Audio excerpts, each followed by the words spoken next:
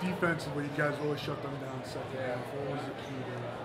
Well, last game we played, they hit like threes on threes on threes on us, and we knew that we had to not be able to make sure that they could not get those open looks that they got last game, and we worked a lot because they had that one guy up top and lots of screens and stuff, so we practiced a lot of getting over top those screens and making sure that they don't get the open threes. But they, honestly, luckily, they had a lot of good shots, but they just didn't get in for them. So Andrew had a big game offensively, but you had some key hoops there in the second half and everything.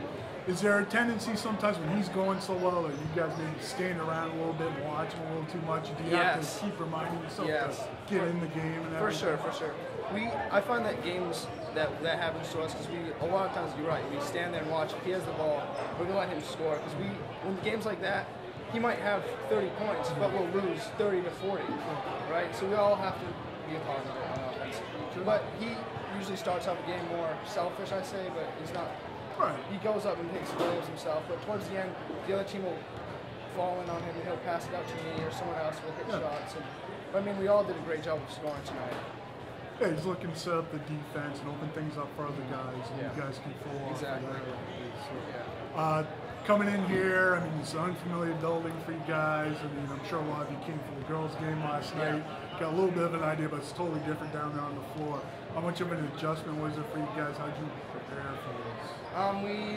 We played a couple different scrimmages at bigger courts. Nothing that has a fault. We were going to go to Gould Academy to practice that, but with the storms and stuff, we weren't able to. But I thought it would be a lot more different than it actually was. Like I went out there, the floor is so beautiful.